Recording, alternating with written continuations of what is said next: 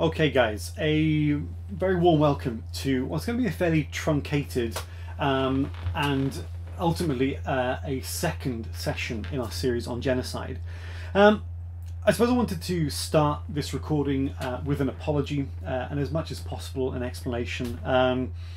It's been as you might be able to tell from my visual aesthetic, things are a little, I mean, I'm always fairly hairy, but I'm hairier and a little bit sleep deprived. It's not been the easiest sort of 2-3 weeks, and you know I mainly want to apologise that it impacts on you guys. You know, it's compromising your time, and so I'm sorry for that. I wish there was an easy fix that would give you this time back, but I think that the shorthand version is there isn't. And you know, there may well be a time when I think we as a family are comfortable going into sort of the specifics of why I've been sort of by circumstance withheld from you guys. I don't think we're there. I don't think we're going to be there like this calendar year, academic year. I don't know. At some point we'll be comfortable going into it. But I suppose I wanted to reassure you that it's only in what have been some very extreme circumstances that I would not be able to be with you in person. So again, I hope you accept the apologies, and again I sort of apologise that this will be a truncated second session. I more want to give you some case studies and ideas to be thinking about before we meet next week. And what I'm really hoping is that as we get into what is practically speaking our third session, that I'll be at least in a position to deliver it live online. I'll be here in my little research centre, but the idea is that I'll be delivering it live over the course of maybe not quite the 3-hour session. It's quite a long session for me to be sat in here in front of a camera, but you know, we'll have a significantly greater period of contact time for week 3. And if all goes well, sort of the last formal session before you guys take over for the last session of the year, all being well, I'll be with you in person. So let's keep fingers crossed. Let's hope that circumstances are a little bit kinder, a little bit more forgiving, and I can be with you in person. For the most part, this video will be my audio over the slides that I will be sharing with you, or at least some of the slides that I plan to share with you. I'll stay on camera for the moment, just so I can sort of introduce what it was that I wanted to be talking about in our second session. Now, the second session in our tranche of 4, looking at genocide, was I think it was titled Methods of Mass Murder. So it's thinking about the mechanisms of genocide. Now, that's not to say that what I wanted to do with that session was think about the various and creative ways in which humans have found to kill other humans. It's not quite so literal in that sense. What I'm more interested in looking at in this session is, I think, some of the psychological measures that are taken, some of the ways in which people are prepared to engage in the process of genocide, and also think a little bit broader about some of those circumstances that lead us to genocide. Where we left things last time, so just over a couple of weeks ago, I had been wanting to talk a little bit about Australia, and that's where I'm going to pick things up in this recording. Australia sees what can be presented as genocide take place because of a number of factors that aren't necessarily critically rooted in a desire to remove a people or a culture. That there are other factors at play that lead to what we've already begun to talk about as incidental or perhaps non-deliberate genocide. Now, of course, in the Australian instance, there was plenty of deliberate acts of violence. Whether there was a desire to move towards eradication, that's perhaps something that's more questionable. It's certainly something that we can debate. And as we move through the period of colonialism in an Australian setting, there are certainly some voices that I think move to that point, where they are open to the idea of complete eradication, and we'll show you some examples of that. But I think what we're more dealing with is circumstantial driven genocide, that because of the goals and objectives of a people moving into a territory or space or a nation, we're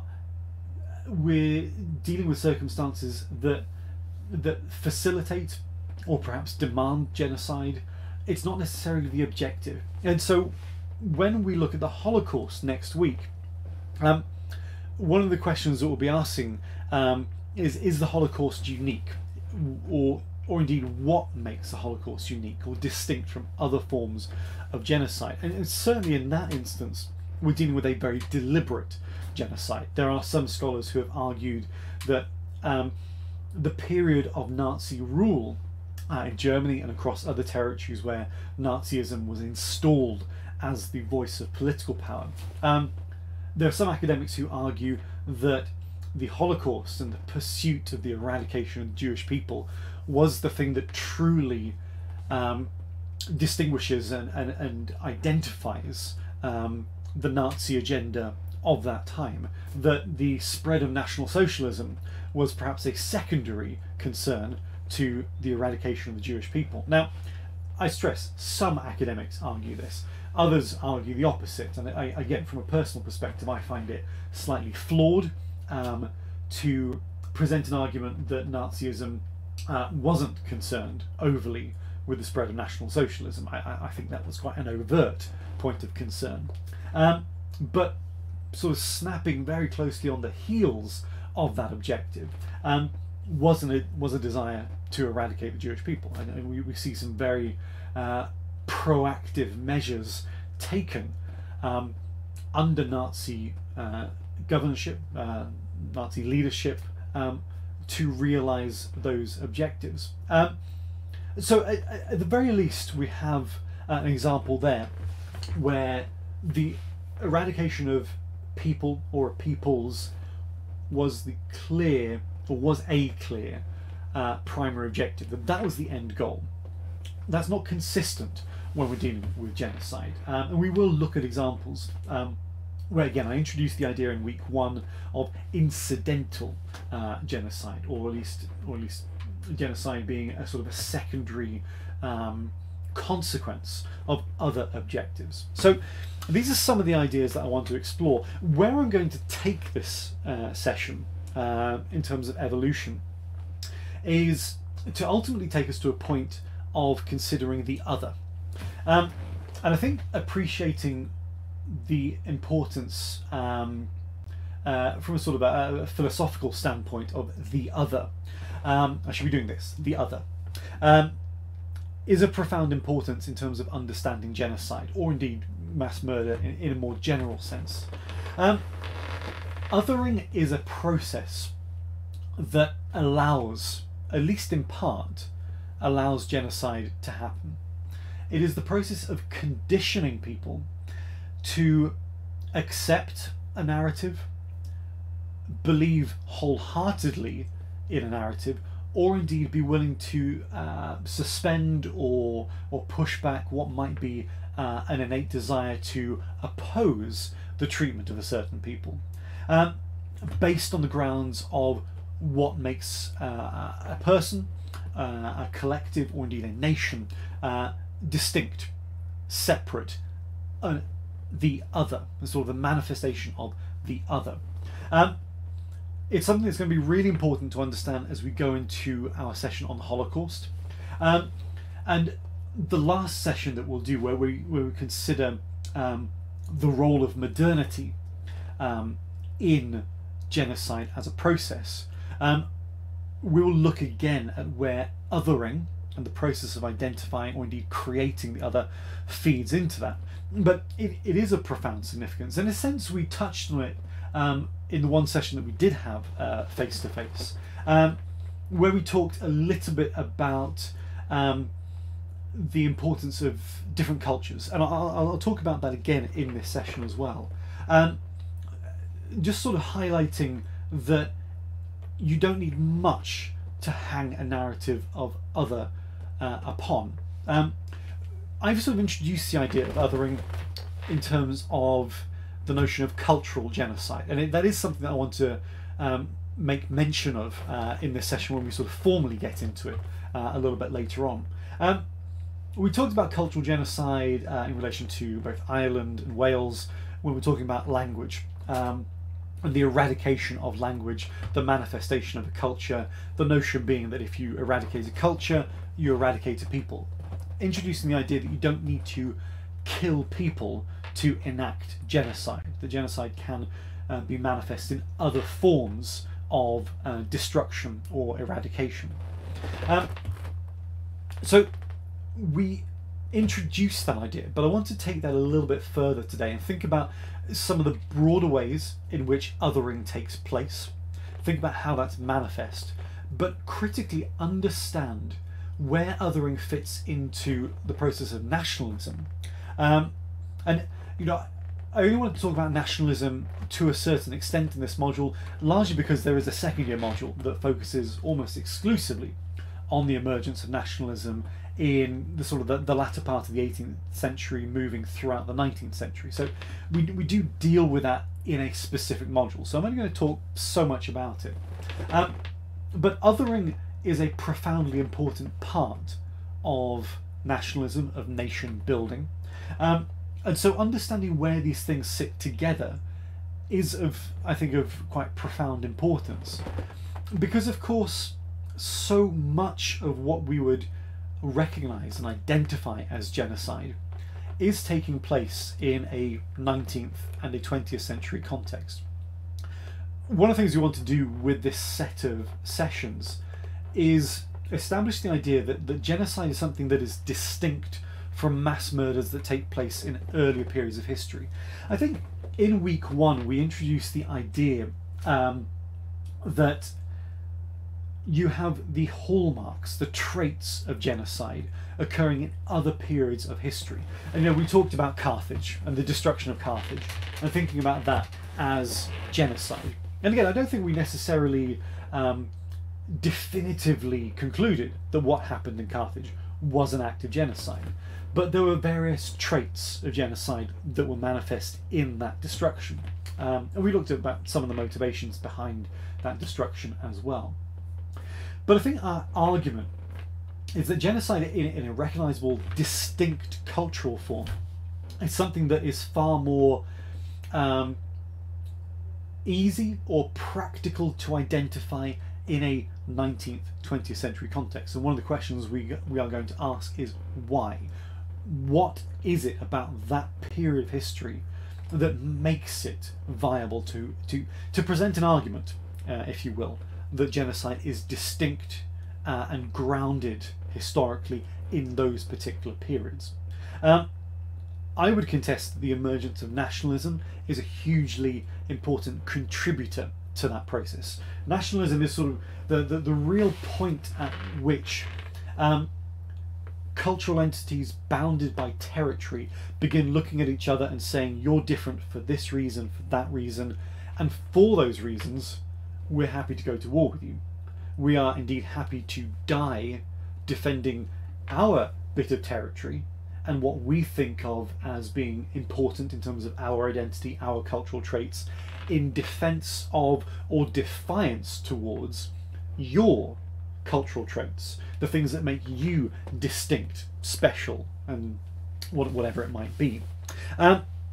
That appreciation combined with the emergence of the mechanisms of modernity, what modernity affords nations in that process of both nation building but also that process of othering, I would contest leads us to a point where genocide is, and this is perhaps where I'm going to be pushing the boundaries of this module, I'm going to make the argument that the combination, nationalism, othering, the mechanisms of modernity, that mass form of communication, if nothing else, makes genocide an inevitability of modernity.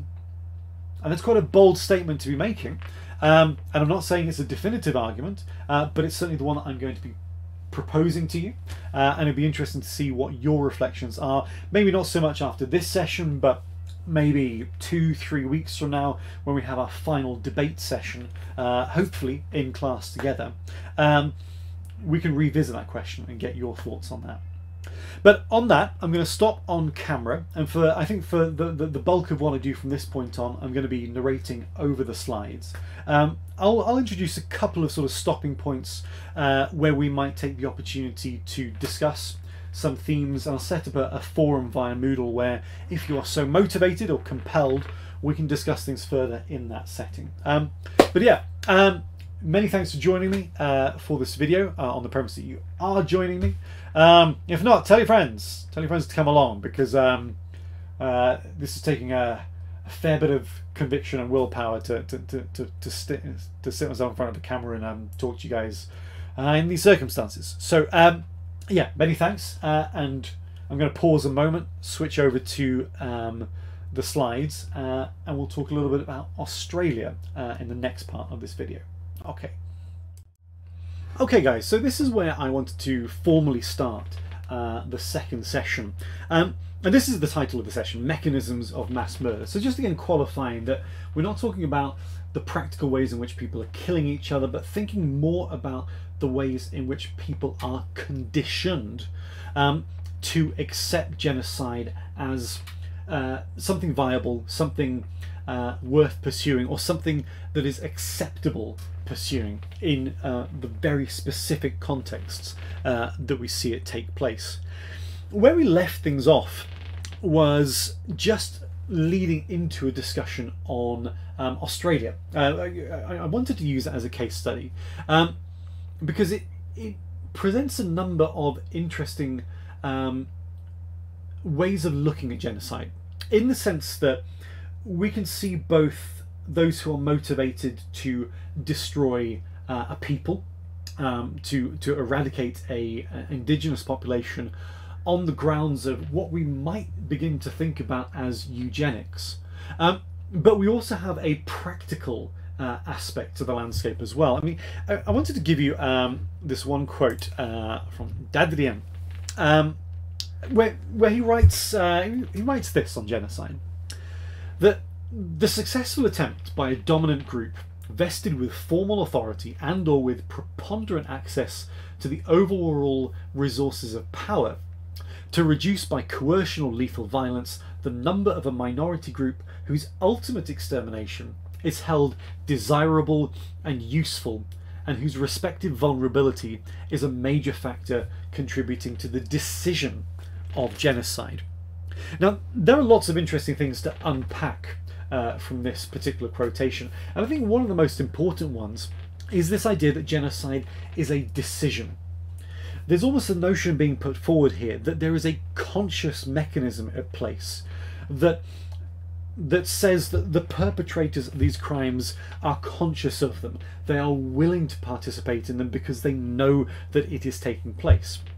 Now, I'm going to give you lots of quotations and point in the direction of lots of scholarship on genocide, which is not necessarily consistent with the rest of the literature on genocide. This is a subject which, relatively speaking, is in its academic infancy. There are plenty of sort of treatises on genocide, but by sort of comparison to other philosophical interpretations on the human experience, we haven't necessarily been talking about genocide for that long. And I suppose one of the reasons for that is, for many scholars on the subject, genocide is a cultural practice that is grounded in a much more recent period of history. You know, we have introduced a number of different case studies where we've looked at historical and prehistorical contexts where we might be able to point to traits of genocide emerging. But for many, the argument about genocide is something that is rooted in the 19th century and as we move into the 20th century. And indeed, we go back to that provocative line that I'm pitching towards you, that genocide is a product of modernity, that it is something that emerges out of and is a consequence of many of the changes that we associate with modernity and that particular period of history. So I do think it's interesting to think of genocide as being a conscious decision, and I would contest it in the sense that there are plenty of examples where active genocide is something that we can quite comfortably source, and of course the Holocaust is a striking example of that, where you have a very clear set of decisions that are being made which result in the Holocaust. That this is an objective of a series of a community of people. However, I've also introduced the idea already of genocide as incidental or accidental, that it's not necessarily the primary objective to destroy life on a grand scale, that there are other, perhaps more practically driven motivations that result in genocide. The genocide is the consequence of what is taking place. And in this particular quote, we have this sort of qualification stressed there, whose ultimate extermination is held desirable and useful. The suggestion here being that there is some sort of practical, tangible benefit to be sourced, identified, perceived by the eradication of what is more often than not a minority group. We might think back to the Holocaust or think forwards to the Holocaust in terms of looking at it next week and ask, what was the useful component of the Holocaust? And I suppose we can point to probably lots of small, relatively speaking minor, practical, useful consequences of the Holocaust. At the same time, the overarching motivation there was the eradication of a cultural group. Now, is that useful? Well, I suppose it could be deemed useful if you have been conditioned to the point that you believe the mere existence of a cultural group which is not aligned to your philosophy, your belief system, your race, that if you're conditioned to believe something negative about that group of people, then you are probably in a position to be cultured to believe that the eradication of those people is, by definition, useful. The termination of their existence, the cessation of the continuation of their cultural means of expression safeguards yours. Yes, that you are somehow safer, you are preserved, your future well-being and viability is secured by the removal of those other people. And so in that instance, where we might not necessarily have a rational, tangible way of identifying a use value to genocide, if we think about it from the perspective of culturing and conditioning, we may well yet find a use. It's not necessarily rational, but we may find an irrational belief in the usefulness of genocide. I think with Australia, and in particular in that early colonial period, I think we find ourselves looking at a cultural landscape in which we find both factors at play. I think towards the end of the process, essentially we see that system of eugenics taking hold, and leaving us with a scenario in which there is a dominant Western white narrative which believes that the indigenous population of Australia is inherently negative, that there are solid cultural, education-based grounds which argue that the eradication of these people benefits the rest of the population because these people are backward, they are negative, they are uncivilized.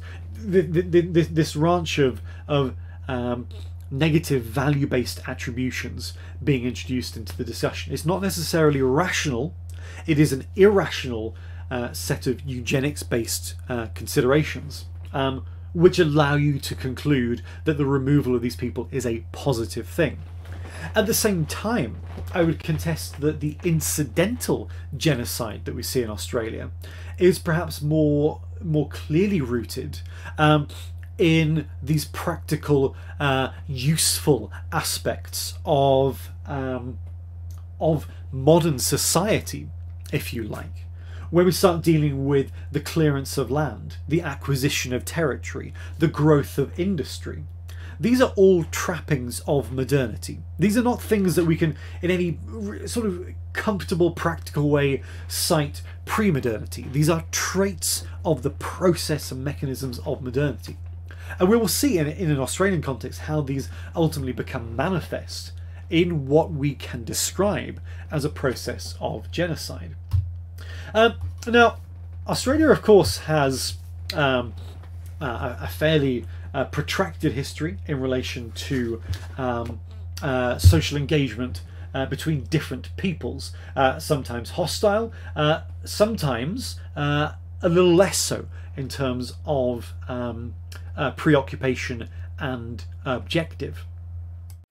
We're of course dealing with a narrative that is rooted in sort of the latter part of the 18th century and running through much of the 19th. And of course you may well want to argue that this is something that runs on well into the 20th and indeed 21st century in terms of the cultural legacy of difficult social relations between a incoming white Western set of political and cultural values, offset by a native Aboriginal culture, which is far more driven by relationships with the land, seasonality, mobility, the sort of the permanence that we associate with a Western European world isn't necessarily applicable in the same sense. So you're dealing with cultural groups that have two profoundly different sets of objectives and priorities in terms of their day-to-day.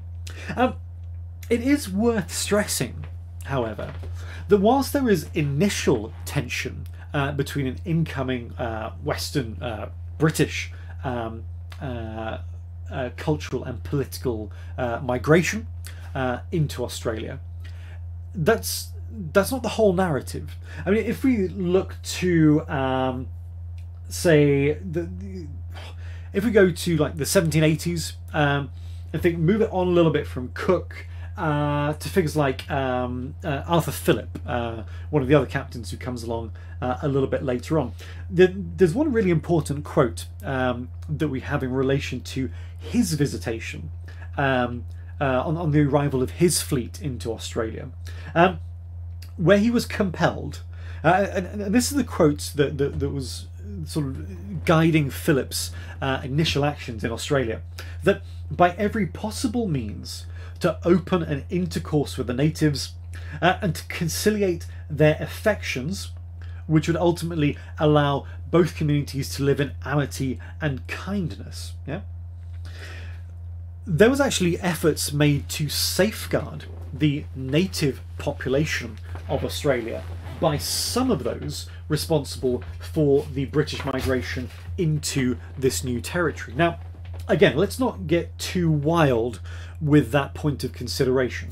That is, of course, not representative of the broader historical narrative. It's just an important footnote to add into our considerations that arguably the early part of the colonisation of Australia, in particular that late window of the 18th century, is not obsessed with a narrative of replacement, of clearance, of indeed genocide. I think you have some who are, within the British political landscape, some who are quite genuinely motivated to maintain a positive relationship between the two. But I think where things are pushed in relation to that dynamic is another manifestation of the modern world, and that's population pressure.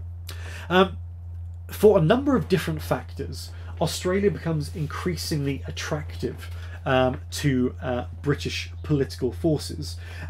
So, we're talking about the 1780s as a period where expansion of British interest in Australia is taking place, with this caveat that there should be a positive relationship with the native Aboriginal population. Okay, that's our starting point. However, at roughly the same time, on the other on the other side of the planet, there are the American Wars of Independence rumbling out. And of course, the shorthand version of the American War of Independence is British authority is kicked out of what becomes the United States. Now, whilst there are lots of consequences for that, one of the most profound ones in terms of the movement of British peoples was North America had been a place where deportation of criminals had been taking place. We probably have a more overtly familiar narrative in relation to deportation of criminals from Britain to Australia. And that's sort of a point of cultural mockery today in relation to the population of Australia. However, the practice of deportation of convicts from Britain to other territories initially started with the African continent and then focused on the North American continent. When the North American door was shut, the shift in emphasis moves to Australia. So there is a direct correlation between the spike in the numbers of convicts being relocated to Australia from Britain and the American War of Independence. So as a consequence of the American War of Independence, it is now desirable to take more territory in Australia. And so suddenly the political landscape is shifting. So there's a little less emphasis on safeguarding the Aboriginal communities and making sure that their displacement is not excessive when the needs of the British state change, or at least the circumstances of the British state change. And as we push into the 19th century, certainly initially there's a greater demand of space in terms of convicts. Now always remember, with convicts being relocated to Australia, it wasn't necessarily a case of imprisoning people. Of course, that's where the process starts, and hard labour in Australian prison camps is something that is the experience for many who are deported to Australia. Yet for many, the actual process of deportation was the point that was seen as punishment.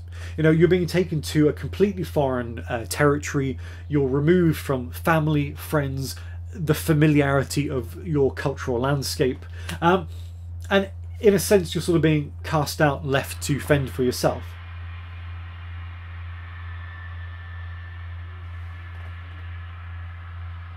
Excuse me, I have no idea what that sound is. I'm going to pause the recording a second and figure out what the hell that noise is.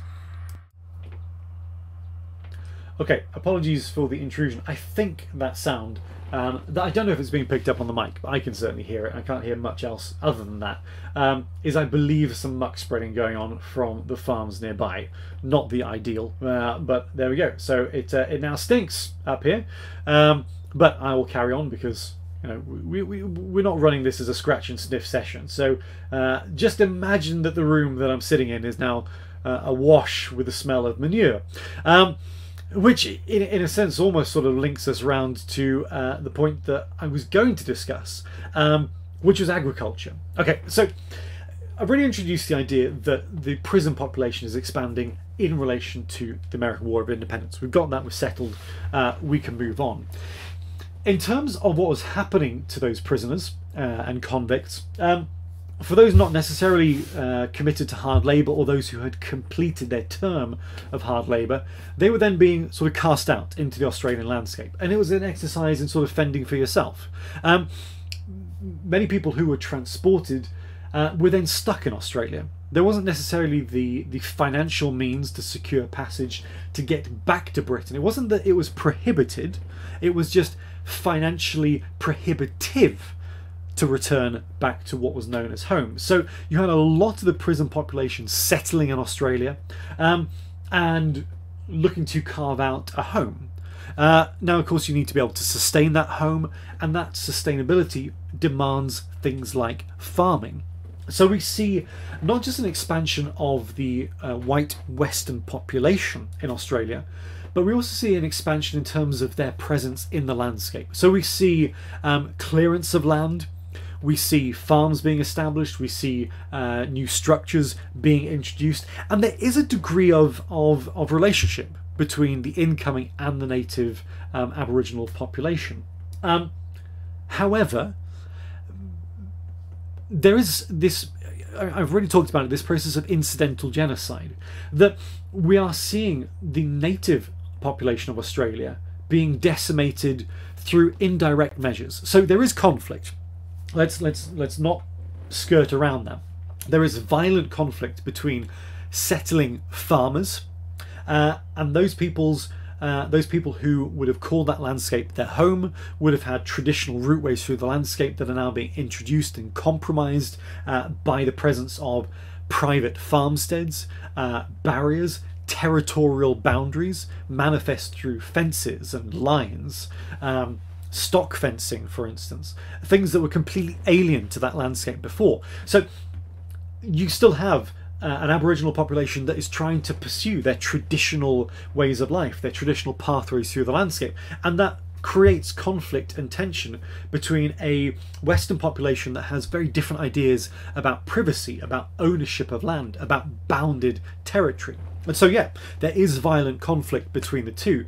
But then we also have the problem of the distribution of clothing from Western settlers offered to the native population. Clothing that may have been infested with lice, mites, that may have been harbouring diseases that the native population had no natural immunity to.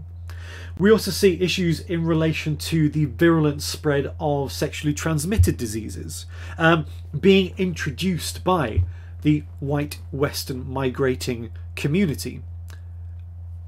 It's clearly evidence of interpersonal relations between that migrant population and the native population.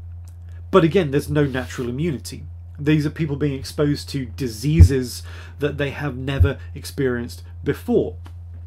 We might also talk about things like alcoholism, with the expansion of Western interest become sort of hot in the wake of it, become the spread of Western indulgence. And so alcoholism, something that was not particularly prevalent or manifest amongst Aboriginal communities prior to the expansion of Western interest in this particular territory, now becomes prevalent. And so we see alcoholism, sexual disease, and exposure to more viral-based conditions decimating populations. Now, was that the intention of the incoming British force? You might be able to make an argument that says yes, but on balance, I think you would be inclined to say no. It wasn't necessarily an objective to condemn the Aboriginal population to widespread alcoholism, to the hugely damaging effects of syphilis, to viral death on a large scale. But these are consequences of the expansion of British interests within that territory. So if we're talking about large-scale loss of life through indirect measures, but accepting that as part of a genocidal process, then we can start pointing to that mechanism playing out here. So again, this is what I'm talking about in terms of mechanisms and methods of mass murder.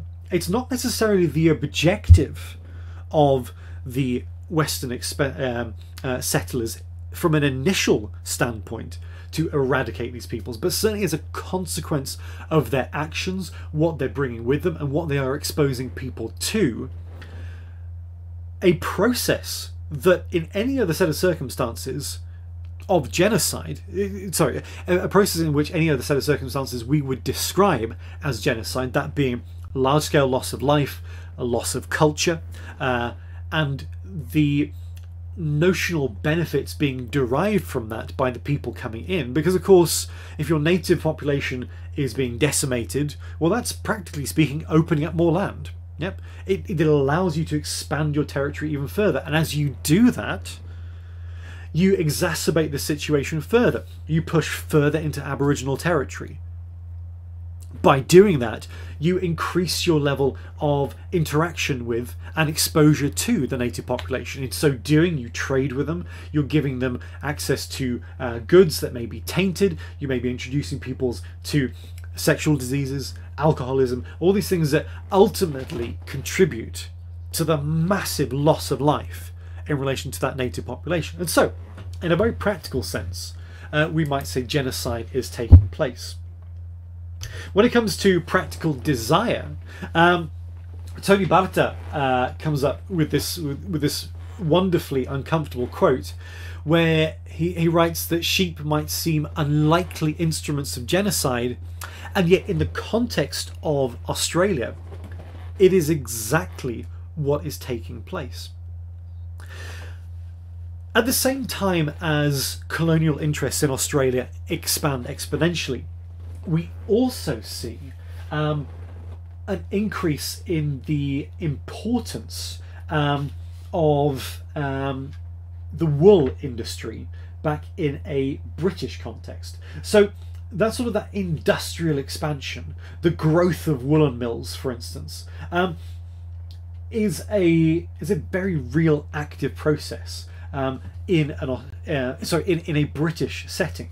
And again, that is modernity once more. It's mass industry. You know, the woolen industry had always been there. You know, you can cast this into prehistory. You know, people are farming sheep for their wool to make clothing as far back as the Neolithic. So you take this, what, 4, 5, 6,000 years ago. This is not a new process. But what modernity affords is an exponential increase in the capacity to grow that trade, to introduce efficiencies, to increase the scale of the product. That's where modernity is kicking in. It's creating both the mass market, but also the mechanism by which you can feed that mass market. And that is where Australia fits into the narrative. So, with a greater emphasis on the importance of wool and sheep farming, becomes a correlating emphasis on the need for grazing land. In relation to grazing, you have bounded territory. So, fencing, partitioning of land, clear divisions established in a landscape which was previously open plains, open landscapes, free for migration for anyone, anywhere, at any time. As we're sort of moving into the 1820s and 1830s, you get real pitched conflict between a settler migration population and a indigenous Aboriginal population.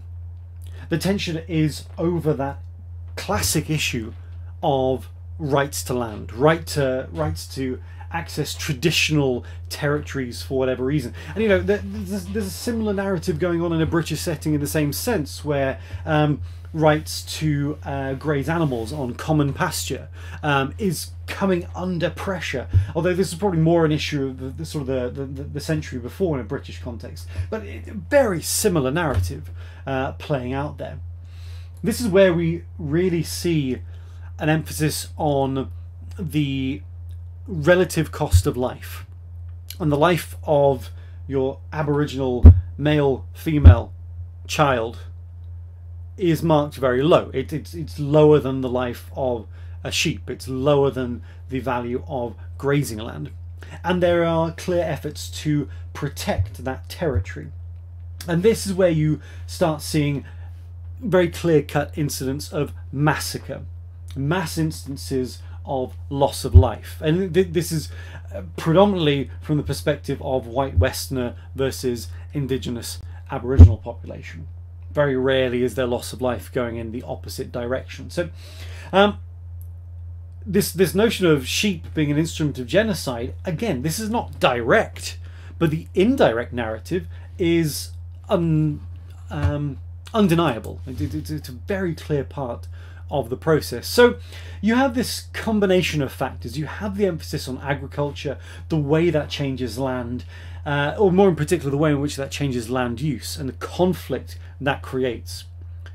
That's coupled with all of these factors that we've already discussed: diet, disease, alcoholism, clothing and housing. I mean, things like this, the introduction of what we might describe as a more familiar Western form of housing, as opposed to the more temporary mobile form of structures that had been the norm before, does have an impact. And you know, poor housing introduces things like damp. Poor housing allows for vermin to congregate and focus and spread disease within those new structures. And combined with all of these factors, we also have the critically important point, the sixth point on this list, of depression, of mental health being negatively impacted upon by the changes that are being monitored. And this has an associate impact in terms of levels of suicide, impacts on general sense of well-being, motivation. All of these seem to fall off dramatically, and of course this is tied to loss of tradition, loss of territory, loss of family in many instances. You know, the image that we have here on the right hand side, this collection of armed, well-dressed white men wandering around New South Wales and coming across the female native. Yes, it's this sort of narrative of imbalance. And a little bit earlier on, I mean, if we just go back, here, the successful attempt by a dominant group vested with formal authority and or with preponderant access to the overall resources of power. If we go back to this image, you have very clear indications of power. There is, if I jump around again, a dominant group vested with authority. Who's vested them with authority? Well, they're vested themselves with authority, and they've backed it up with the weaponry that gives them a tactical advantage. You have the core components that lead to a climate in which genocide can take place. And then when you have all these factors coming together, and you have those factors playing out for decades, then this happens. As we get through to the 1840s and the 1850s, we see commentary like this coming from newspaper publications in Australia, and the sort of illustrations that we see accompany it on the right hand side as well. This editorial in part reads as such: we unhesitatingly repeat, and this emphasis, we unhesitatingly repeat, that the perpetuation of the race of Aborigines is not to be desired. They are an inferior race of human beings. It is vain to deny, and it is no more desirable that any inferior race should be perpetuated than that the transmission of a hereditary disease, scrofula or insanity, should be encouraged. There we have eugenics. There we have this narrative of inferior races being exterminated for the greater good. And again, I apologize for jumping around, but I really want to emphasize this point. We talked about this earlier. A number of a minority group whose ultimate extermination is held desirable and useful. And where does that these points come together? Here, it is desirable that an inferior race should be exterminated, removed. And why? Well, it strengthens the human experience, seemingly. If these inferior strands of the human race are eradicated. There's a means by which people convince themselves of the merits of acts of genocide, or at the very least acts of mass murder. Now, I stress the dates are important. You know, we've looked at a sort of a 50-year period. First contact, coming towards the end of the 18th century, a point in which the figures who are sort of acting as proto-governors for Australia, or parts of Australia at least, are being encouraged to get good relations with the native population. Within a couple of decades of that, the native population are being hunted down and killed because they are a threat, or at least are deemed a threat, to the importance of farming territory for the white settler. And within another 20 years of that, we have newspaper articles legitimizing a process of eugenics and extermination. And the timescale around that is remarkably brief. And you might recall in the first session we talked about the impact of generational loss on things like language. How quickly does it take a language or a culture to disappear? How many generations of interruption must there be before a culture is lost? And I pitched you only need one moment of interruption. How many generations of exposure do you need to a narrative of one particular group of people who live nearby you are inferior and you're better off if they're removed? How many times do you have to hear that? How many generations have to be exposed to that narrative until it becomes the norm? It becomes accepted. And it becomes something that newspaper editors can happily stick in their main newspapers and say, this is a good thing for the people of this country, for us to eradicate another race of humans. The evidence would say not that much.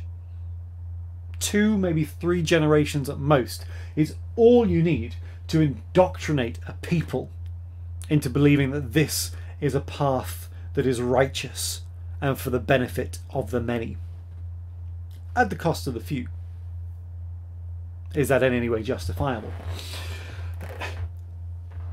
If we just cast this in a wider context once more, 1928. 1928 was the last time that we see not just an act of police, Australian police shooting Aborigines in Australia, but the last case where it is justified, that the act of killing Aborigines on the grounds of self-defense. In this instance, the narrative was tied to farming. It was a question of access to land rights, I think.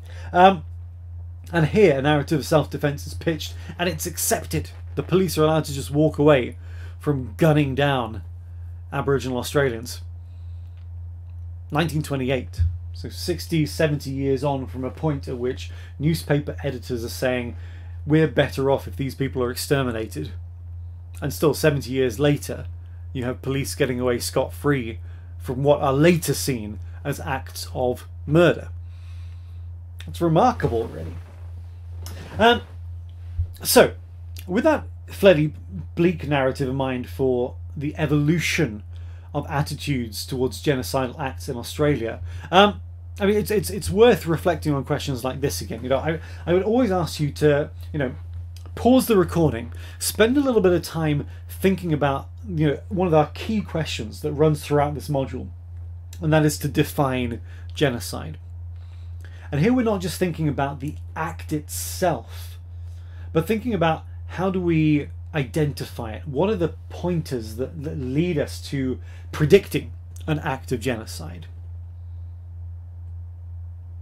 In the Australian setting, you're dealing with an external force coming into a native landscape and forcing change, enacting change for economic purposes, and I suppose penal purposes as well. But really, the core change, I think, in an Australian setting is tied to agriculture and pastoralism, far more than it is to do with the treatment of convicts and exported criminals.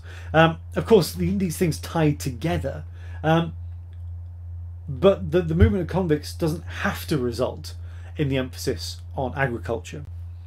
That emphasis is coming from something that's happening in a British setting, and critically tied to modernity. And again, if we just look at the timescale of some of the examples in this satire, again, there's a certain conflation. All of this is focusing on 20th and early 21st century, and highlighting, you know, the sort of the glib narrative that lessons are never learnt from Holocaust, that are never learnt from genocide, that they keep on being replicated again and again.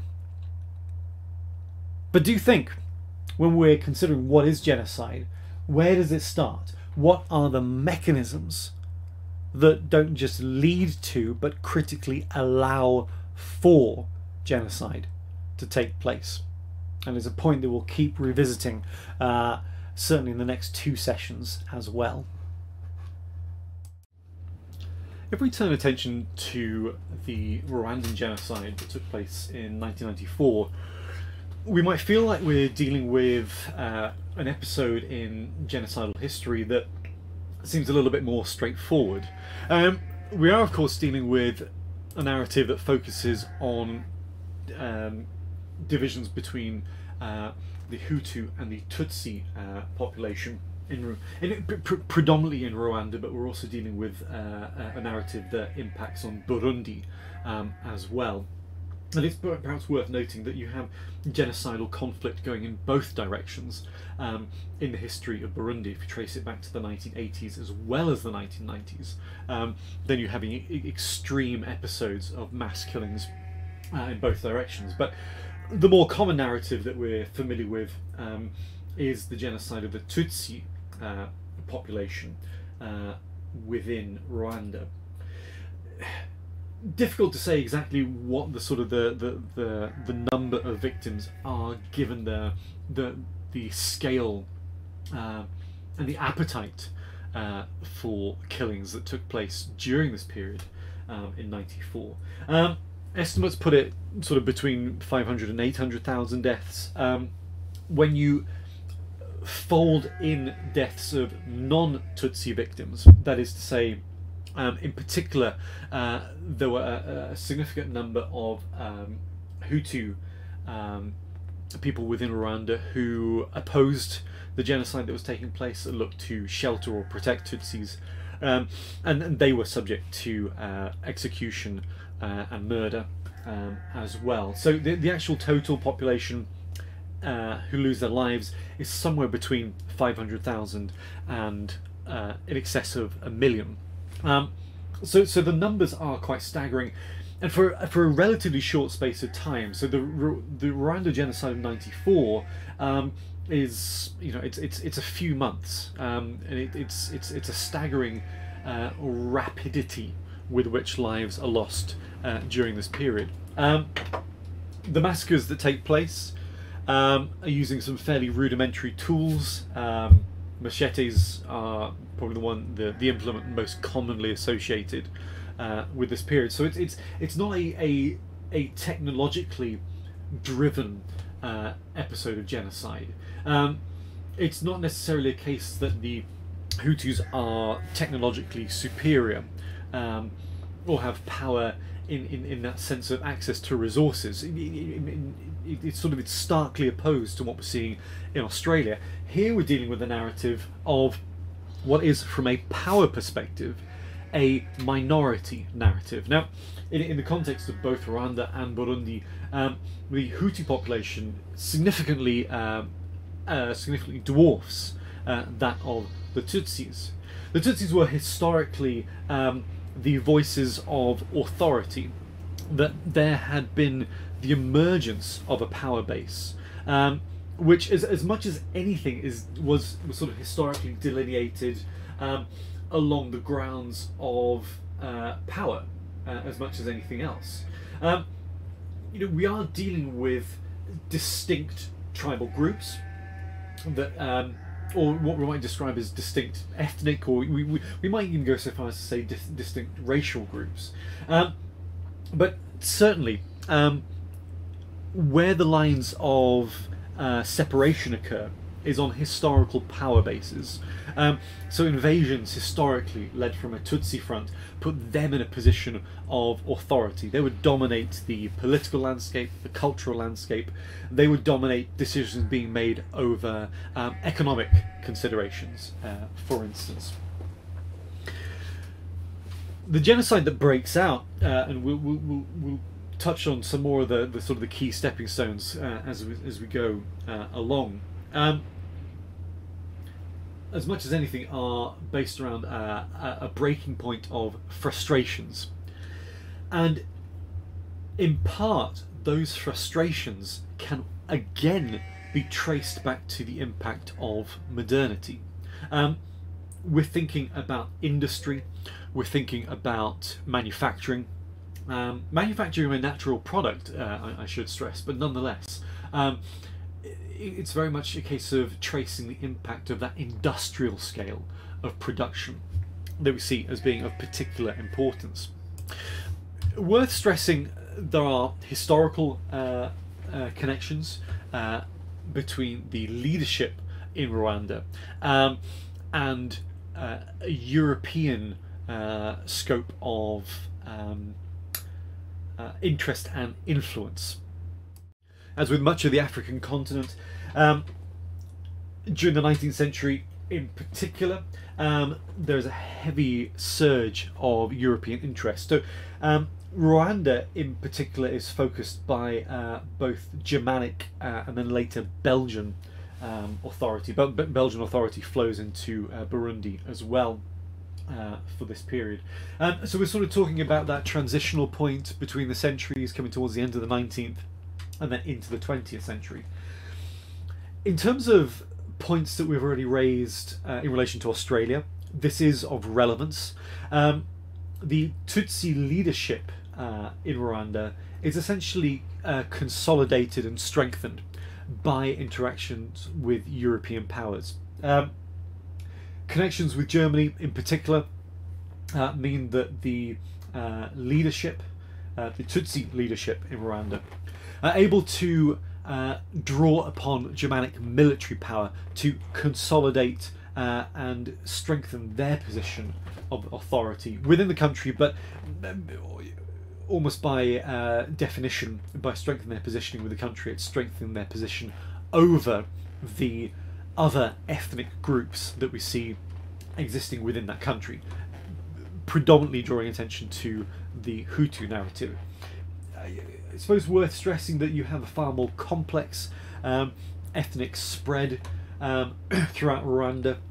What we might describe as ethnic or tribal groupings are far more complex, far more numerous. However, the genocide that falls down on ethnic lines excuse me, is of course concentrated on this Hutu-Tutsi division.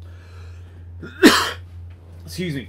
The importance of that relationship between the ruling authorities in Rwanda and the external military presence and influence of European powers will manifest in relation to economic considerations, and we'll touch on that in just a moment. Just worth stressing that as we move forward through this period, and we work our way into the 20th century, identification based on ethnic or racial lines becomes a common part of the narrative. People are very clearly being delineated along these lines of Hutu, Tutsi, and you see on this example here, this identification card, clear reference point that as to the ethnic lines that this person is not affiliated to. So we're seeing Hutu, Twa being deleted, Tutsi and Orokoro highlighted as the bloodlines or the ethnic lines that this one person was affiliated to. And as we're going through much of the 20th century, that would have put this person, relatively speaking, in a position of authority and seniority, if you like.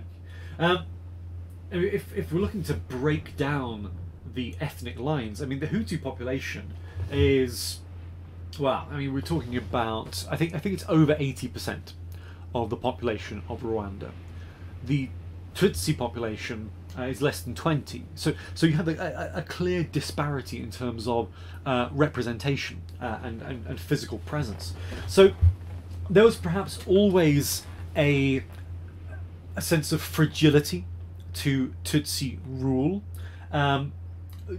purely on numerical grounds more than anything else. But it was a system that was ensured and made viable as much as anything by both historical grounds, sort of a historical tradition of Tutsi seniority, or superiority is perhaps the better way of describing it, that combined with the impact, influence of European powers. Now, where modernity really raises its head is in relation to this theme, the coffee race, if you like. Now, the manufacture of coffee, I think this is one of the papers that I've given you.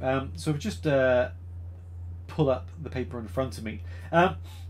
So this is the title, paper titled "The Global Coffee Economy and the Production of Genocide in Rwanda." I thought this was an interesting article. I think it fits in with a lot of the points that we've been discussing, both in relation to Australia, but it's a point that I want to bring up again in a couple of weeks' time, when we try to explore this narrative of to what extent is modernity responsible for genocide. So in this article, I'm just thinking of trying to pull out some of the more relevant quotes. So here, quotation, in narrating the genocide in terms of the coffee economy, I'm not arguing that ethnicity is unimportant to understanding it, nor do I dispute that ethnicity is a definitive lived reality for many Rwandans. I'm suggesting rather that focusing solely on ethnicity can have the unintended effect of obscuring the important ways in which ethnicity is overdetermined within asymmetrical structured material conditions. And tied to that, it's highlighting that there is this, I think the author argues for a materiality of genocide, that if we just look at ethnic cultural lines for explanations for genocide, then we are perhaps narrowing our scope of understanding, that we're actually making it harder for ourselves to appreciate the complexity of factors that lead to genocide by focusing or overly focusing on ethnic tradition, ethnic division, ethnic difference, and conflict along those lines. We've already cited that there is this European narrative, and there is a global coffee economy that is developing as we make our way through the 20th century. Now, Rwanda is one of a number of African nations that participates in this process, focusing heavily on coffee as a means of developing the economy. It's it's a competitive product. It is something that there is a very clear demand for, and it's a demand that only increases as we go through the 20th century. So it's an area of growth economy. However, we have parallels with what's happening in Australia in relation to farming. We could even draw parallels to things like the sugar trade in the Caribbean in a context of colonialism and slavery. Although it's not quite the same extent of narrative in relation to Rwanda, there are certainly overlaps. That is to say that the Tutsis, being in a position of symbolic, historical, political, and by virtue of association military power, were the ones who are overseeing the development of the coffee industry. They're not necessarily the ones who are engaged in the physicality of the coffee industry. They're not the ones who are doing the physical labour. What they certainly are the ones who are deriving the clearest economic benefit from this process. And again, the shorthand version of this, I would encourage you to have a look through the article, because it is fascinating in terms of exploring the way in which economics influences ethnic tensions, or at least contributes to it. But we clearly see a dynamic where the Hutus are the ones who are sort of put upon to do the physical labour, to conduct the hard graft work, to actually produce the coffee. The Tutsis are in a position of administration, overseeing things like distribution, and of course are the main beneficiaries of wealth derived from the process. There are also questions on taxation that's being derived from earnings and profit margins, something that the Tutsis were, politically speaking, were safeguarded from. They weren't subject to the same narrative of taxation as the Hutus were. So you have both historical grounds for tension and frustration. You have ultimately an invasion-based narrative, the supplanting of power and authority, and the positioning of a minority people in a position of power and authority over a majority. And then that's later backed up with a narrative of exploitation. You know, when European powers come into Rwanda at the start of, at the end of the 19th century, they're not necessarily looking to particularly change the balance of power, because the balance of power works particularly well for their interests. This is a nation, or at least a proto-nation, that can be very easily exploited, because the majority of the population had already been subdued. They were already they had already been subjected to forms of control that had sort of broken the spirit, that had made them subservient, and no longer of a mindset to challenge the authority established by the Tutsi leadership. And so from a European perspective, why change that? Why supplant a Tutsi Rwandan king who has absolute power over a majority who will work for you without question, by and large? Why change that? Well, you don't change that. You persist and maintain that. So you have a century plus of, I suppose, European-sponsored institutional, whether we would say racism is perhaps a point of debate, certainly institutional divisions along the lines of ethnicity. And that gives you the makings of a perfect storm in terms of resentment and hostility, that it might not break out at the end of the 19th century, it might not manifest through the early part to the mid part of the 20th century, but at some point you are going to have a breaking point. And the coffee manufacturing landscape is I would contest, and I think this is supported by the paper I put in front of you as well, would contest that is a direct contributor to the factors that lead to genocide as we get into the 1990s. Where we see a key change in the landscape of Rwanda is in 1961. There, for the first time, we see a formal conclusion to the Tutsi monopoly over power in Rwanda. We see a move to a democratic system, ultimately. The growing resentment and hostility towards a Tutsi-led Rwandan monarchy is ultimately manifest in a plebiscite, which, perhaps unsurprisingly, is won by the sort of the opposition side. I would say the opposition side. It's won by the majority Hutu population. This brings an end to the Tutsi monarchy and brings into power, practically speaking for the first time, a Hutu president and a Hutu political leadership. The immediate consequence of that is you see a mass Tutsi migration. And again, this perhaps shouldn't be a huge surprise. You're seeing a very symbolic sea change of authority, swinging away from what was a decades-long, arguably longer and deeper period of Tutsi dominance, to overnight shifting to a Hutu-based body of authority. Now, we do see a series of you could call them invasions or attempt to reoccupy territory within Rwanda from Tutsis who had been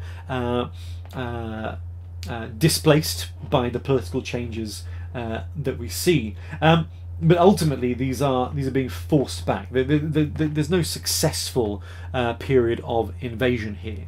But once more, it highlights the tensions that are bubbling out in the immediate aftermath of this political change. But the key thing for us is, as we come to the 1960s, we see Hutu political dominance established. That the Hutu population-based dominance within Rwanda is now supported by and strengthened by having the political authority over the country, which that dominant ethnic group had so far failed to influence or change. With the advent of a democratic approach and the rejection of monarchy, that is now secured. Events in Rwanda escalate in the direct aftermath of the assassination of President Amani. Sorry, his plane was shot down at the same time.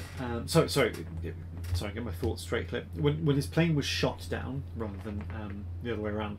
When his plane was shot down, it was also carrying the president of Burundi as well. Now, these were both Hutu ethnic presidents. Burundi had only relatively recently had its first elected Hutu leader, and Habyarimana, was also Hutu, but both of them were seen as more sort of moderate figures. And in terms of the actual assassination, after years worth of investigations, it was ultimately concluded that it was from Hutu forces that the plane was actually shot down. So this was within the same ethnic group. Motivations for this are questionable, but one of the things I think we can infer from this, at the very least, was that there were both moderate and extremist voices within the Hutu community, and those extremist voices wanted a certain course to be taken for the future of Rwanda's history, and these moderate voices were essentially a barrier to that.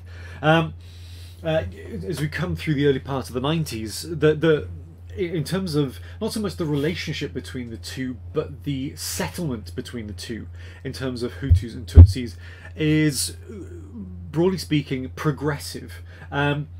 The sort of the restrictions and impositions placed upon Tutsis was being gradually rolled back. The sort of the balance of power and experience seen in Rwanda was improving, but of course you had historically hostile voices within Rwanda who didn't want to see that that process of balance occur. We could talk about this in relation to, by means of comparison, Catholic emancipation, or the lessening of restrictions against Catholics in the context of the Gordon riots in a Anglo-British setting, where you have large parts of London set ablaze because of hostility towards just the loosening of restrictions against a religious group as opposed to an ethnic group. But I think that's one of the narratives that we can see here. And in the direct aftermath, we have this mass loss of life, the uncertainty that comes with the removal of power, leads to a sort of a knock-on effect of other moderate leaders being killed or removed from power, and that opens the doorway to the genocide that takes place in a Rwandan context. We'll probably skip this one and move forward to this, because I'm sort of presuming you have a broader appreciation of the Rwandan genocide. It is relatively close to us in terms of time, and there's plenty of additional literature that I can put your way if you feel like you need to follow up on this particular period of Rwandan history in the early 1990s. Worth stressing that in the aftermath, I mean, this is a remarkable picture of a Tutsi woman whose husband was murdered by the man standing next to her, her Hutu neighbour. And the way in which the genocide plays out, it's quite instantaneous, it's rapid, it's people literally turning on their neighbours, their colleagues, people who they might even have called friends prior to the point that the genocide breaks out. There's sort of this frenzy that breaks out. You see descriptions of predominantly Hutu males butchering during the course of the day, celebrating what they had done during the night, drinking heavily during the night, and then starting the whole process again the following day. And as I think I stressed a little bit earlier on, we see this both in relation to Tutsis being killed, but also Hutus that were protecting Tutsis. There have been efforts of reconciliation, and there are these reconciliatory villages that have been established where perpetrators of crimes have been notionally reintegrated into communities where Tutsi families, what's left of them, are living today. And in some instances there are suggestions this is going quite well, other instances to suggest that this is quite a forced relationship, one with questionable sincerity underpinning it. But nonetheless, this is sort of part of the aftermath narrative. We touched on the idea of mental health in relation to Australia, that within the context of aftermath we know in relation to genocides, and this is perhaps very clearly illustrated in a Rwandan context, that there are many people, many survivors who suffer from profound mental health challenges, and this is not surprising in any way at all, but it's an important detail to add into our discussion to further highlight that this is not the experience of genocide is not tied to the moment, that there is an emotional legacy that runs on for survivors and indeed following generations who live with a sense of anger, guilt, responsibility, and so forth. And this might be something we'll give voice to in relation to the Holocaust narrative as well.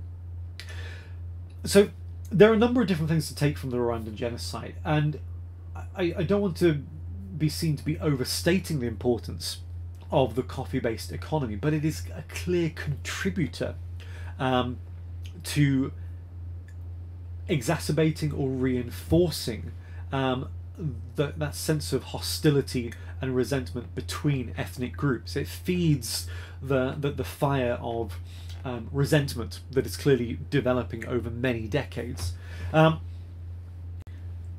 Obviously there are other factors at play, and the ethnic tensions are ultimately the key trigger, but that's the product again of decades worth of conditioning,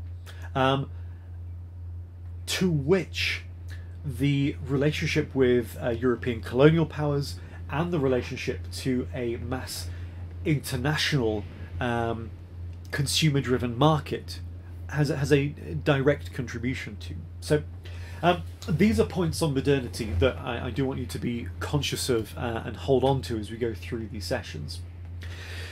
One of the other things I wanted to talk to, and I'm just going to go through these relatively quickly. More than anything, I started recording this on Wednesday, and because of one factor or another, it's now Friday. So I do want to get this out to you as soon as possible.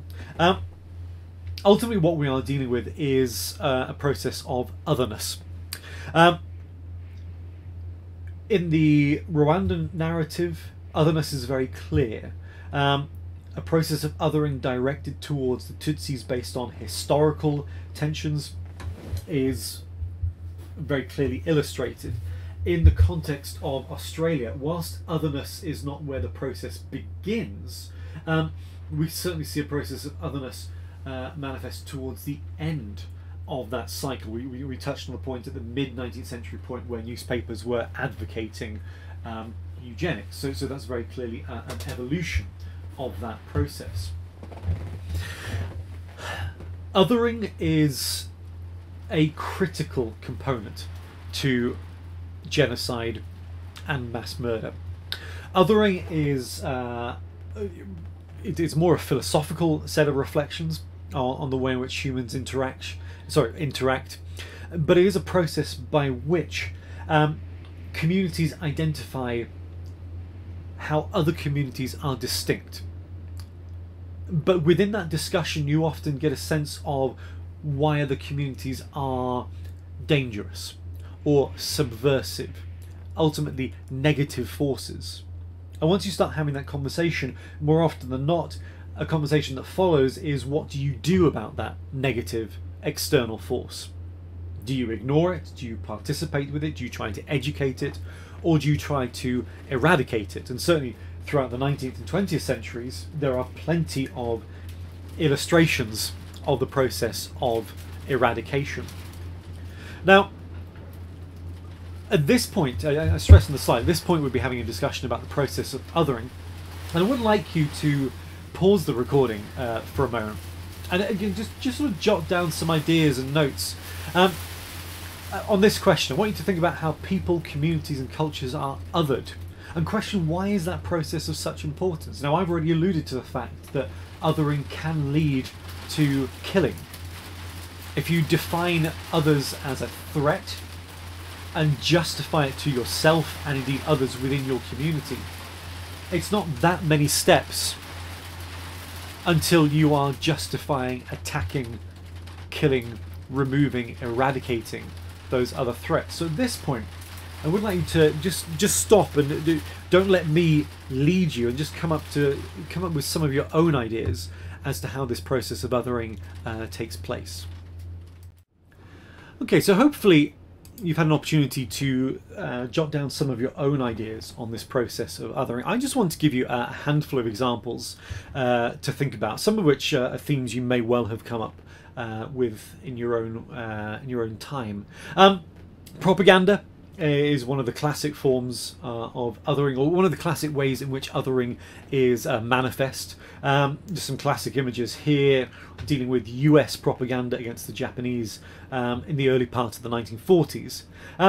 We could have a discussion or a debate about whether the events that take place in Hiroshima and Nagasaki constitute genocide. There are lots of scholars of genocide who would contest that it does not. Yet there are elements of what takes place in those two cities that might allow for at least a debate on that point.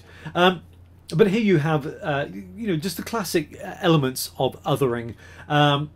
Here we're based on facial features, stereotyping, critiques on culture and tradition as a negative element. We could be doing the exact same thing with treatment of Jewish people in relation to Germany and Central Europe more generally, but unsurprisingly we'll do a little bit more on that in relation to the next session on the Holocaust specifically. But this sort of process is active, certainly from the 19th century, where again the stereotyping of people on the grounds of cultural, ethnic or national stereotypes becomes very well established. But some of those other features that are familiar to us, religion. So I've already mentioned the Gordon riots, and this is a depiction of the Gordon riots. You'll see in this depiction here lots of references to no popery. I mentioned a little bit earlier that the Gordon riots were notionally focused on hostility towards, not so much hostility towards Catholics, but hostility towards a loosening of restrictions against Catholics. So this is playing out in 1780. The riots take their name from Lord George Gordon, hence the Gordon riots. He's a vocal critic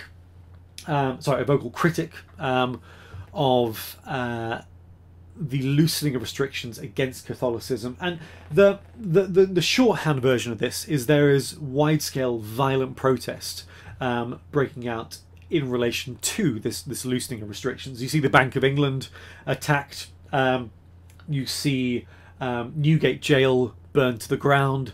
Gin distilleries are set fire to and explode, causing wide-scale destruction across a significant part of the city. And this is all tied up with religious-based distinctions. Now, the Gordon riots are more complex than that. I'm not going to sit here and try and argue that the Gordon riots were exclusively about religious difference. They weren't. There were a lot of other social factors at play. However, there is an undeniable role played by religious othering that acts as a starting point towards this hostility, that acts as a sort of a gateway through which other forms of resentment might be expressed. And it's worth saying that many of the private homes that are attacked and destroyed are the homes of Catholics. And numerous places of Catholic worship are attacked and destroyed. So it's like places of religious worship tied to foreign institutions, foreign embassies, for instance. are a focal point for hostility. So there is a very clear manifestation of violence towards those of a different religious persuasion, and it just highlights to us the cultural distinctions that we're having to deal with. So religion certainly stands out as a clear point. Something else that we've touched on that we've I suppose drawn reference to last week is language. We talked about language in relation to Ireland and the notion of cultural genocide. This is a little bit different, so revisiting the same sort of US-based propaganda. And here it's just once more highlighting difference. It's not necessarily saying that the language itself is a problem, but it's using it as a means of reinforcing why these people are different to you. And almost by the definition within these images, within these pieces of propaganda, the threat of the other is highlighted by the very fact they speak something different. And this language here: don't speak the enemy's language, speak American. This creates a sense of solidarity within the community, within the American community. Whatever American is as a language, you're being compelled to speak it. Anybody who's not subscribing to that is subscribing to the enemy's narrative. So this also demonizes the other by being different, and nothing more than that. But it's also creating a hostile environment within the nation. And of course we know quite well that Japanese, or former Japanese nationals who had relocated, who migrated to North America, made the United States their home, were subject to extreme forms of restrictive measures during the Second World War, on grounds of race, culture, language, those points of difference, those points of othering. So those speaking a different language are very easily identified as the other, as something distinct, and by virtue of that, something that should not be trusted. And the final thing I wanted to throw into the mix was the theme of race. And we're going to be obviously talking more about this in next week's session on the Holocaust. Here we're again dealing with US-based propaganda, but this is dealing with hostility towards Chinese migration into the United States. You can see from the date we're dealing with the late 19th century here. But it's interesting that there's a lot of narrative here which actually overlaps with the anti-Semitic texts that appear in the 1930s and 1940s in Germany as well. Sort of threat children, thievery, the harassing of women in their homes. These are all sorts of points that are consistent with treatment of Jewish people within Nazi propaganda, and I suppose also Nazi satire. But this is very much what we're dealing with here. These are all images from the WASP publication, a San Francisco-based journal, which was overt in its hostility towards Chinese migration. And again, perhaps some of these images may have familiar, or may have a familiar feel to them in relation to narratives about migration into a British or European setting in a contemporary context. But here, once again, Chinese migration is presented as a threat. But why is this narrative of danger? Well, the main danger here is not so much the numbers, but the point of difference. We're again dealing with visual and racial stereotyping here, which presents the Chinese figure as threat, as danger. And the main reason for that is because of a point of difference. And this is continued in images such as this, which reinforces the threat of the Chinese migration, but also points to Irish migration as a threat as well. And here we see Uncle Sam literally being consumed by foreign migrants. Again, there's nothing really to quantify what the threat is, but the key thing here is the point of difference, the point of distinction. the foreigner is different, and the very fact they are different makes them a threat. And this process of othering, I mean, we can see it in lots of other cultural contexts as well. This is just a slide that I use with my third-year students, talking about attitudes towards race in Italy. Always worth being aware that racial policy in Italy doesn't come until quite late within the period of fascism. Excuse me, quite late in the period of Italian fascism. But when it does ultimately adopt Nazi philosophy on race, it's highly overt.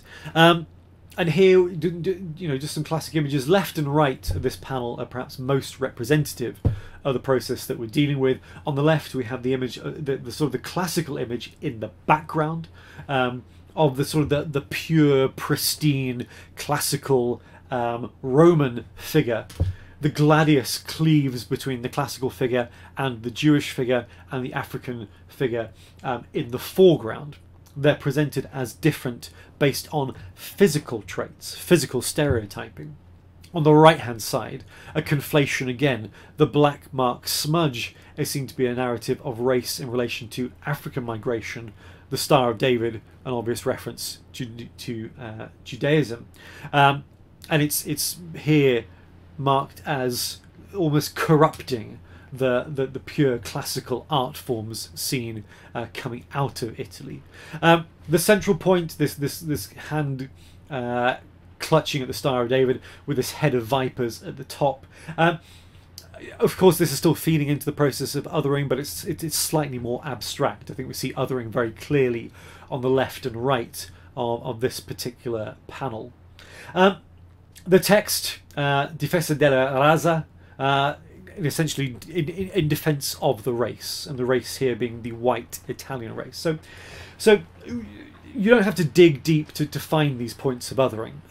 This is far from the only grounds through which othering is constructed, but they are perhaps some of the more obvious narratives. And one of the things I want to end on is a consideration of nationalism.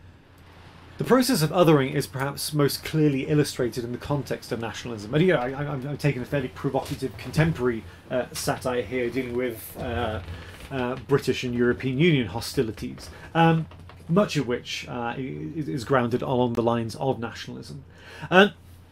However, nationalism itself, and I'm only going to talk very, very briefly about this because we do have a specific second-year module on nationalism, so I don't want to be going into too much stuff that's repeated later. But it's just to draw attention to the fact that othering as a process is really develops hand in hand with the emergence of nationalism. So again, shorthand version, we can say that nationalism really begins to take form in the wake of the French Revolution. So it's sort of we're coming out of the 18th into the 19th century, and then we have this long 19th century in which nationalism really takes form. And this is a process when for the first time nations really begin to define themselves along national lines. That is to say, it's opposed to nations being preoccupied with the monarchs who were in charge of those nations.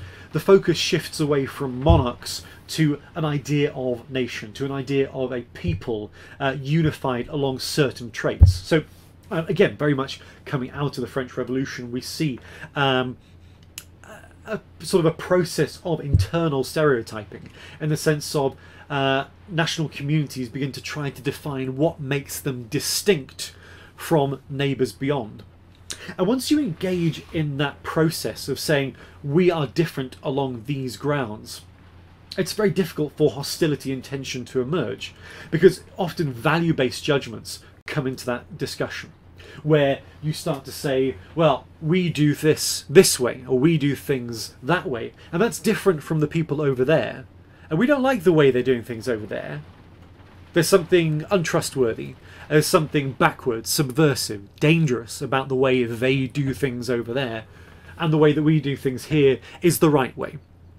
It's the correct way, it's the ethical way, it's the moral way, however you want to frame it.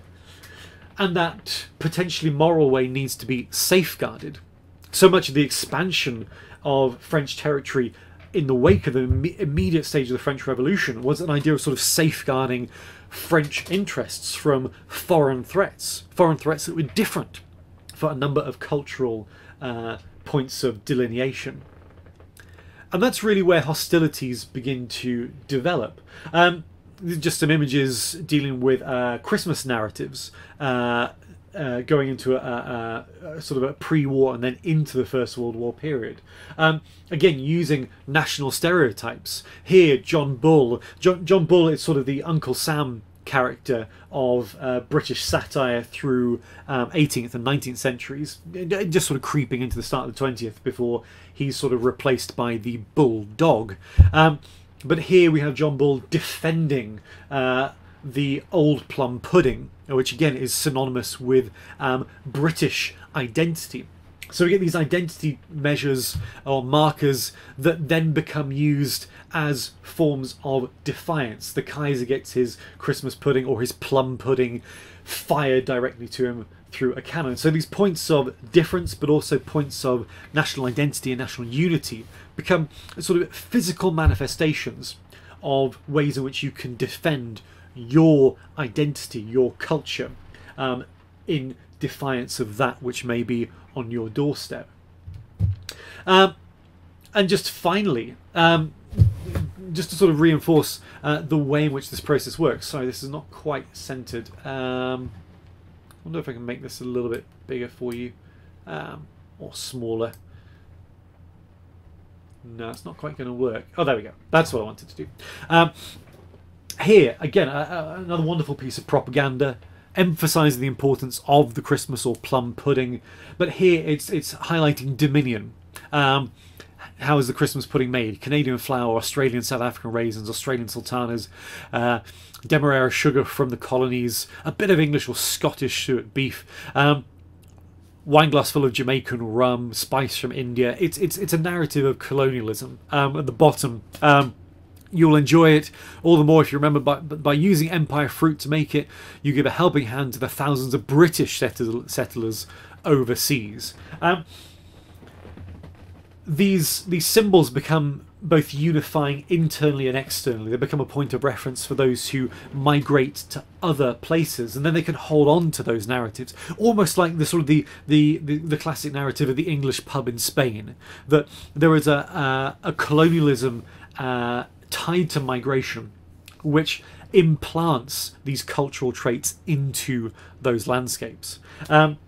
So it's really quite striking how this process begins. And again, I don't want to be too glib about this. I'm not putting these points, these final slides in to in any way be light-hearted. These are contributory factors to the process of genocide. Genocide starts with othering. Genocide doesn't just happen overnight. It is a long drawn-out process that runs over decades, if not even centuries, and reaches a critical mass point. But that critical mass point is born out of this process of othering that runs much, much deeper. And these satires are contributory factors to that. Satires that both give a sense of what is your cultural identity internally, but then also highlighting what is different and distinct about others outside of that community-based narrative.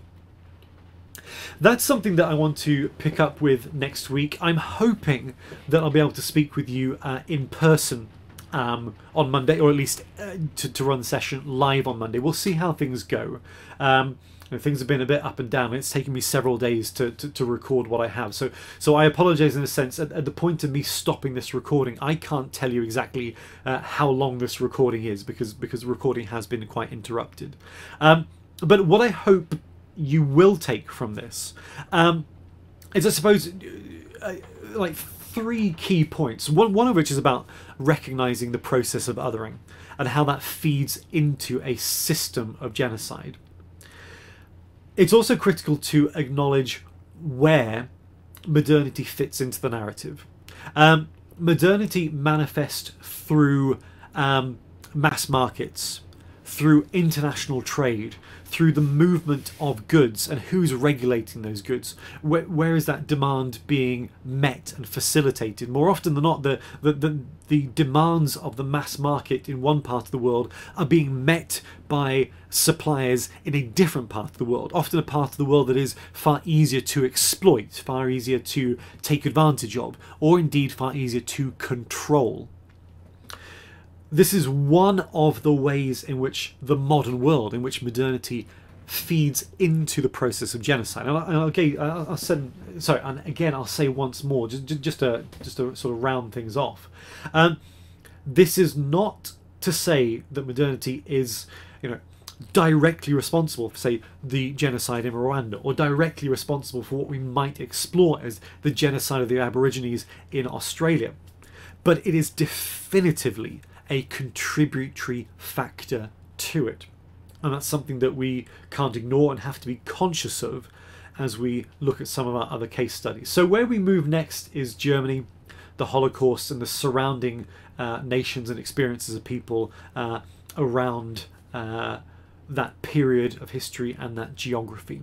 Okay. On that, I'll bring it to an end. Again, I apologise I wasn't able to deliver this to you live. Hopefully it's given you some interesting ideas to take on. Do have a look at the reading. I think there are some fascinating articles which I'm hoping will really help you challenge some preconceptions about genocide and where genocide comes from as a process. But on that, I'll stop the recording now. I'll start processing it. I'm stopping recording at about 2:15 on Friday, days later than I hoped to do. My apologies for that. There have been more hospital appointments between me starting this recording and finishing it.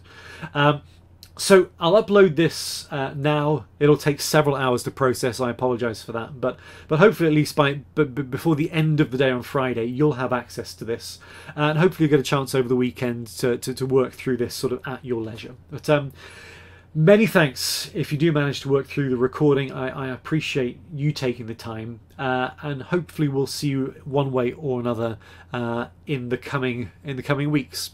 Okay, many thanks all. We'll be in touch soon.